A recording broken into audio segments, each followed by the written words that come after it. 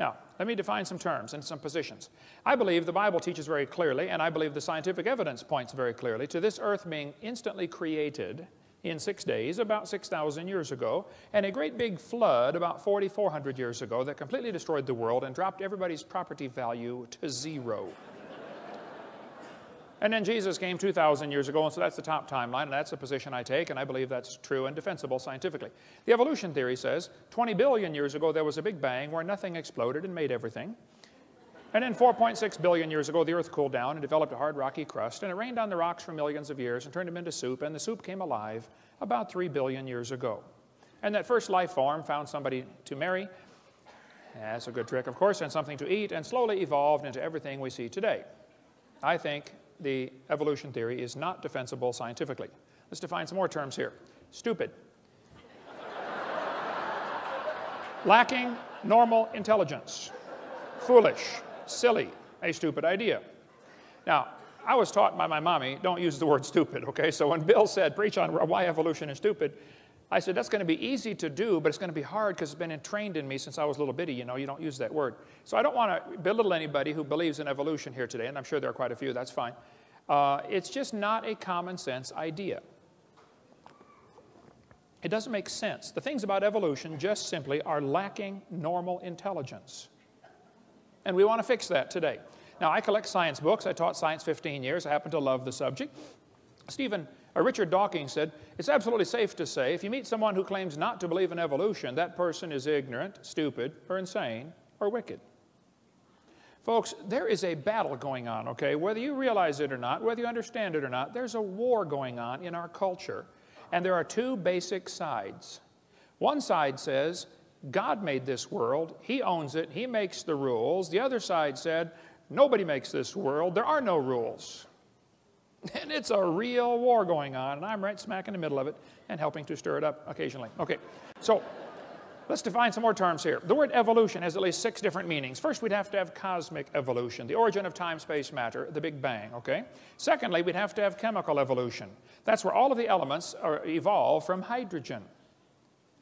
I think that's silly. We'll talk about that in a minute. Thirdly, there'd have to be stellar evolution. The stars would have to evolve. Cosmic evolution, chemical evolution, and stellar evolution. There's a lot of stars out there. The last estimate, in 2003, the most recent estimate is there are enough stars out there right now that we know about that everybody on planet Earth can own 11 trillion of them to yourself. Those are the ones we know about. We don't know about the ones that we don't know about. Fourthly, there's going to have to be organic evolution. Somewhere, somehow, life has to get started from non-living material. Okay? Fifthly, there'd have to be macroevolution, where an animal changes into a different kind of animal. And lastly, microevolution. I object to the term, but they use it, so I believe in number 6. That happens. I think variations happen within the kinds, but the first 5 are purely religious. I think, quite frankly, they're stupid. Okay? Let's cover them here. Look at each of the first 5. Textbook says, 18 to 20 billion years ago, all the matter in the universe was concentrated into one very dense, very hot region that may have been much smaller than a period on this page. That's stupid. And then there was a big bang where this little tiny dot exploded. That's stupid, okay? They don't tell you where the time came from, where the space came from, where the matter came from, where the energy came from. They just assume all of that is inherent in this little bitty dot, which came from nothing. Who's ever seen a big bang create order? Big bangs don't create order. That's stupid. Big bangs create big messes. The Humanist Manifesto says humanists regard the universe as self-existing and not created. Well, the second law of thermodynamics tells us everything is falling apart. If you leave something alone for a while, it's going to rot, rust, die, break down, or fall apart. Nothing gets better by itself. So to say that the universe is self-existing is stupid, okay? It violates the second law of thermodynamics. Evolutionists say, well, yeah, you can add energy, though, and overcome the second law. And they say the Earth is an open system. It receives energy from the sun. I understand. But the universe is a closed system, by definition. Secondly, adding energy is destructive. There has to be something to utilize the energy. Adding energy is going to make it worse, okay? The Japanese added all kinds of energy to Pearl Harbor one day. They didn't organize nothing for us. A couple of years later, we returned the favor and added energy to a few of their cities, didn't we? Yeah. Adding energy is destructive. So the sun's energy is going to destroy the roof on your house. It'll destroy your entire house. The sun's energy will destroy the roof on your car. It'll destroy the paint job on your car. Adding energy is not the solution. You have to have intelligently directed and harnessed energy. So to say that you can overcome the second law by adding energy is stupid. It's just not that simple. Evolutionists assume that if you give enough time, things get better. That's silly, okay? You give things time, they get worse. Here's Sue at 20. Here she is at 90, okay? They don't get better. Textbook says nothing really means nothing. That's stupid. Not only matter and energy would disappear, but also space and time. However, physicists theorize that from the state of nothingness, the universe began in a gigantic explosion. Yes, boys and girls, you see, one day, nothing exploded. And here we are. There's no kind way to say it, okay? That's stupid. That's lacking normal intelligence, all right? Here's Discover magazine a couple years ago. Where did everything come from? Boys and girls, the universe burst into something from absolutely nothing. Zero, nada. As it got bigger, it became filled with even more stuff that came from absolutely nowhere. That's real stupid. Yeah. The observable universe could have evolved from an infinitesimal region, this guy said. It's then tempting to go one step further and speculate that the entire universe evolved from literally nothing. It all came from a dot. That's stupid. I'm sorry, it just is, okay? So the Bible says, in the beginning, which is a reference to time, which, by the way, has three dimensions, past, present, future, a trinity, and you can't escape time. God created the heaven, that's space, which has three dimensions, length, width, height. You can't escape space. Where can you be where you're not in space or in time? You can't escape them. It permeates everything. And God created the earth. You know, matter comes in three dimensions, solid, liquid, gas. We have a trinity of trinities in 10 words. In the beginning, God created the heaven and the earth. Time, space, matter. All three have to come into existence at the same instant. If you had matter but had no space, where would you put it? If you had matter but had no time, when would you put it? You have to have all three simultaneously. People say, what did God do for millions of years before the creation? Well, your question assumes that God is stuck in time, space, matter. We are the ones stuck in time, space, matter. He's not stuck in those. See, if God was limited by time, He's not God. This is not 2004 in heaven. There is no time in heaven. And before the creation, there was no time. So once upon a time, there was a time when there was no time. Think about that one. Anyway. So when the textbook says nothing really means nothing, that's stupid, okay? It's just not common sense. None of these things can create themselves. Time, space, and matter cannot create themselves. They have to have an outside force, like an all-wise, all-powerful, almighty, infinite God to create those things. Then the textbook says this little tiny dot was spinning. It spun faster and faster. Yes, boys and girls, and one day it exploded. Big bang.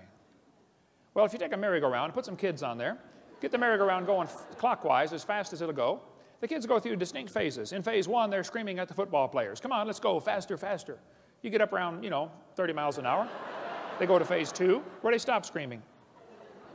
Then you get going faster, and you get around 60 miles an hour, they start screaming again. But now they're screaming, stop, stop, please, slow down.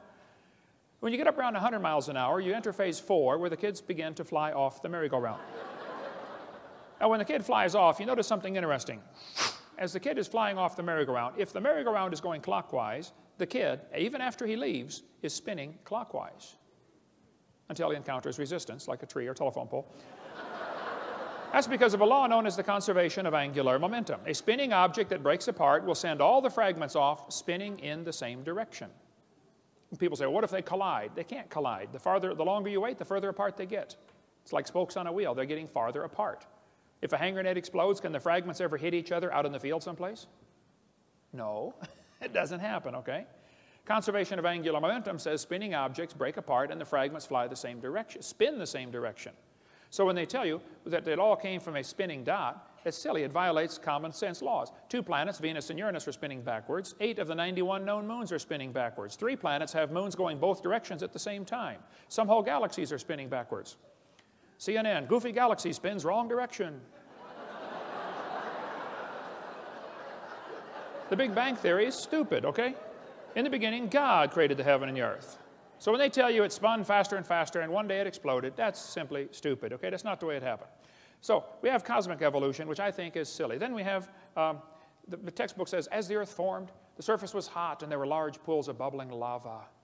Was the earth ever a hot molten mass like the textbook says? The Bible says the Spirit of God moved on the face of the waters. The Bible says God created it cold, not hot. See, everything about the evolution theory is backwards to the Bible. Don't try to compromise those two, okay? It's like trying to ride two horses going different directions, same time, okay? Robert Gentry's got a great book on the radio polonium halos. Gentry's a brilliant man. I think he's spoken at the conference, hasn't he? I've spoken with him at a couple conferences. I don't know if it was stealing the mind or not, but brilliant man, lives near Knoxville, Tennessee. He's done lots of study on the granites around the world. The granites all contain these radiopolonium halos, which have an extremely short half-life, proving they were never a hot molten mass. But these radiopolonium halos tell us absolutely positively the Earth was never a hot molten mass. And if you melt granite and let it cool back down, it doesn't form into granite again. Nobody knows for sure how granite was made. So when the textbook says the Earth was a hot molten mass, I'm sorry, that's stupid. It's not true. It's lacking normal intelligence. It didn't happen that way. Secondly, we'd have to have chemical evolution. All the elements forming from hydrogen. They think it all came from a big bang. Atoms of hydrogen in the proto-sun were fused together to form helium. Okay, I'll agree that can happen. But it's stupid to think that's going to form all the elements. They say, well, yeah, you can fuse and get, hydrogen fuses to helium. I agree. And you can't fuse past iron, though. It won't go past iron. How do you telling me you got uranium from hydrogen? I'd like to see that, please. It's lacking normal intelligence. It just doesn't happen. Chemically, it's not possible. Thirdly, there'd have to be what's called stellar evolution. The stars would have to evolve. The Bible says God made the stars. Plain and simple, that's just what it says. Textbook says 18 to 20 billion years ago was the Big Bang, which caused the formation of galaxies. Well, we got a real serious problem here. Big Bang theory says nothing got together and exploded while it was spinning and formed all these galaxies. Well, problems are a multitude for this theory, okay? Some think the Big Bang theory made nice, neat, orderly galaxies. That's stupid, okay? These galaxies are really incredibly designed. Even at the galaxy level, there's design in the universe, all the way down to the molecular level. We see a star blow up about every 30 years. A star explodes. It's called a nova or a supernova. If the universe is billions of years old, why are there less than 300 supernova rings ever discovered? That's only a few thousand years worth. I mean, if a star is blowing up every 30 years, there ought to be millions of these supernova rings if the universe were millions of years old. Don't tell me it's millions of years old. I don't believe you. That's just not common sense. They say, well, yeah, new stars are forming. They say, this textbook says, new stars are constantly being born in clouds of gas and dust. First of all, that's not ever observed, okay? The silent embarrassment of modern astrophysics is we do not know how even a single one of these stars managed to form. You can't get dust and squeeze it together and make a star. There are common sense laws that overcome that, like Boyle's gas law. You try to squeeze the gas together, the pressure builds up and it drives it back apart. Nobody ever sees gases form into solids by their own internal gravitational force. So if stars evolve, star births should at least equal star deaths. And we're seeing one die every 30 years, and we're never seeing one form. One guy said, oh, we're seeing a star form right now in Crab Nebula. I said, no, you're not. He said, yeah, we are. I said, no, you're seeing a spot getting brighter. You see a spot, and it's getting brighter, and you're assuming a star is forming. Well, duh, it could be a dust cloud is clearing in front of it. It could be another Big Bang going off, a supernova going off out there. All you're seeing is a spot getting brighter. You're assuming it's making a new star. Nobody's ever seen a new star form. Some people think if we lose stars every 30 years and never replace them, this will eventually lead to having 70 sextillion stars. Yeah, you keep spending money, pretty soon you'll be rich. That's stupid, okay? It just is stupid, okay? Some of these planets are cooling off. They're constantly losing their heat, okay? And the textbooks is telling us they're millions of years old, billions of years old. You can't just keep cooling off and cooling off. Pretty soon it's cooled off. I mean, if you walked into a room and found a cup of coffee sitting on the table and I said, don't touch the coffee, that's hot. And you said, well, whose is it? I said, I don't know. It's been sitting there for 400 years. That's stupid, okay? Jupiter has a moon called Ganymede, which has a very strong magnetic field. Scientists are kind of perplexed by this because the magnetic field indicates a hot molten core, and yet Ganymede should have cooled off billions of years ago. Why does Ganymede still have a hot molten core and a strong magnetic field? To say it's billions of years old is stupid. It's just lacking common intelligence. Saturn has rings around it, but the rings are constantly expanding. They're moving away from the planet. To say they're billions of years old is stupid. They can't be billions of years old. They would have been dissipated by now. They're not billions of years old. The moon is going farther away from the Earth every year. We're slowly losing the moon. Now, this is going to be complicated, so listen carefully. As the moon goes around the Earth, it's gradually getting farther away. It's spiraling out about 3 inches a year. So that means that it used to be closer. Well, if you bring the moon in closer, you start to create a problem, you see, because the moon causes the tides. Now, you folks here in Denver probably don't worry about the tides. But in Pensacola, you worry about the tides, okay? Well, if you brought the moon in closer, you'd create a serious problem because there's a law called the inverse square law. If you bring the moon into 1/3 the distance, you take the 1/3, inverse it, square it, it's 9 times the gravitational pull. If you run all the math on this, you'll find 1.2 billion years ago, the moon was whizzing around just above the surface of the Earth. That explains what happened to the tall dinosaurs. They got moon.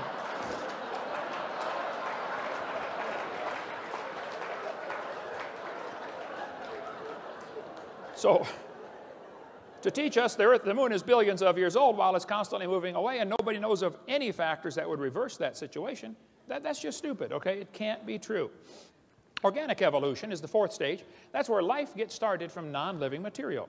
The Bible says God created the living creatures. And there are folks who simply don't want God telling them what to do, bottom line. God, leave me alone, stay out of my life. Okay. So they got to figure out a way how life got here without involving a supernatural intelligence creating it. The Bible says God created it. This textbook says the history of life on earth began approximately 3.5 billion years ago. How this occurred and has been and will continue to be a topic for inquiry. Let me give you the Hovind translation. It's okay to inquire how life evolved. It is not okay to inquire whether it evolved. That's stupid. Is this education or indoctrination?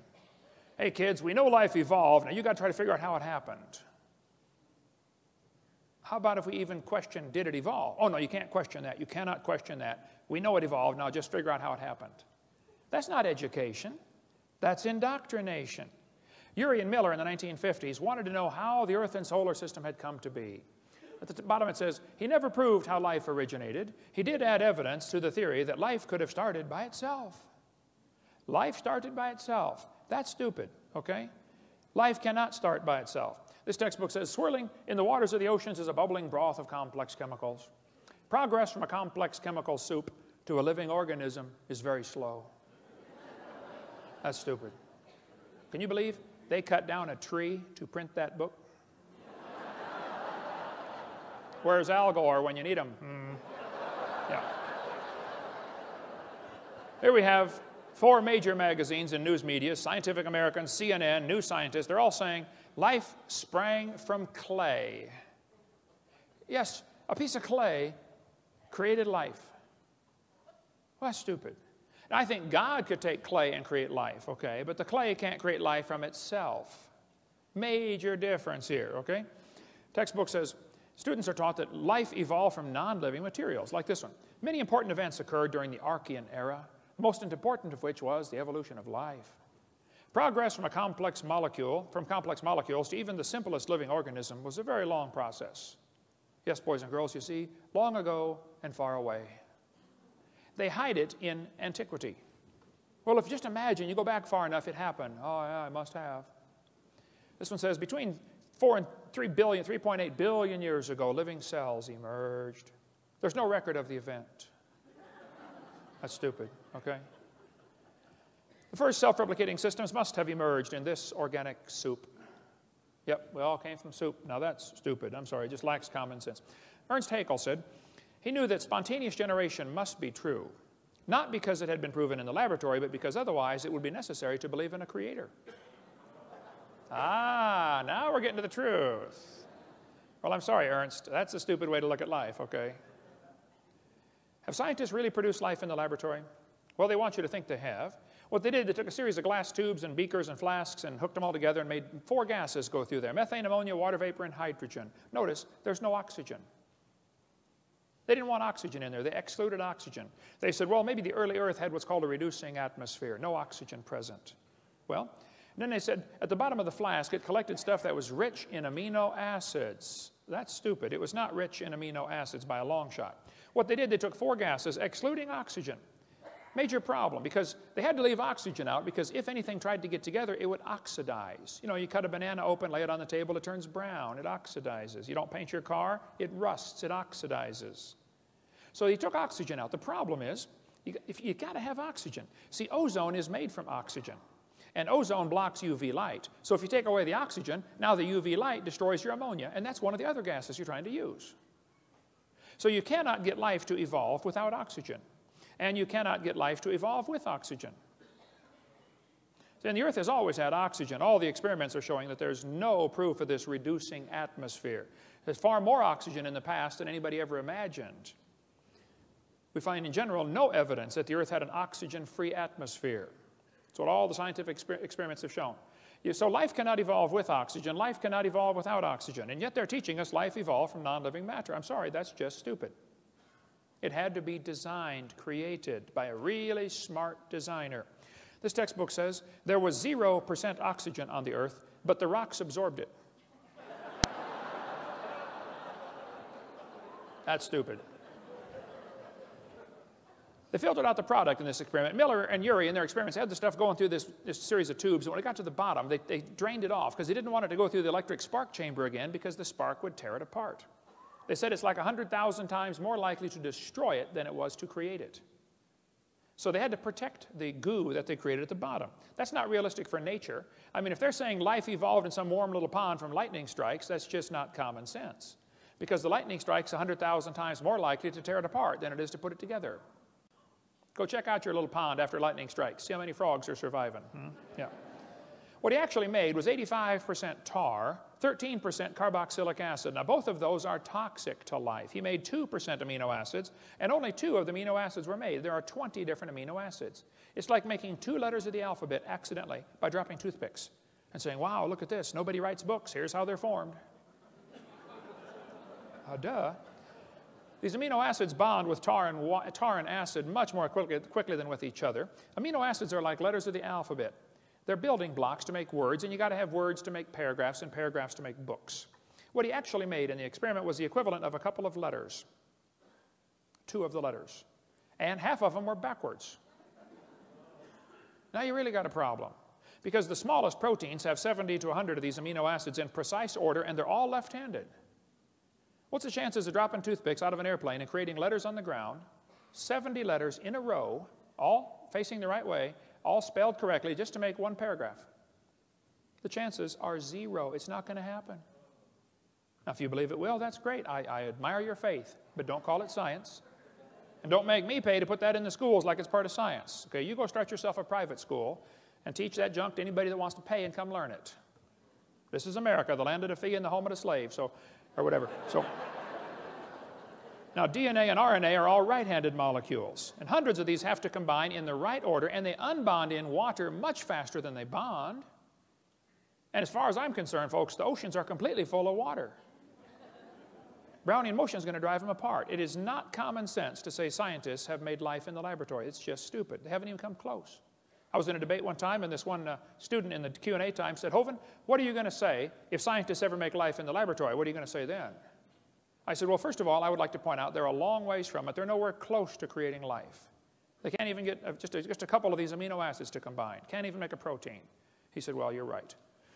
I said, now, to answer your question, I guess I'd have to say, if a bunch of intelligent scientists get together and create life in the laboratory, that would prove it takes intelligence to make life. Which is what I've been saying all along.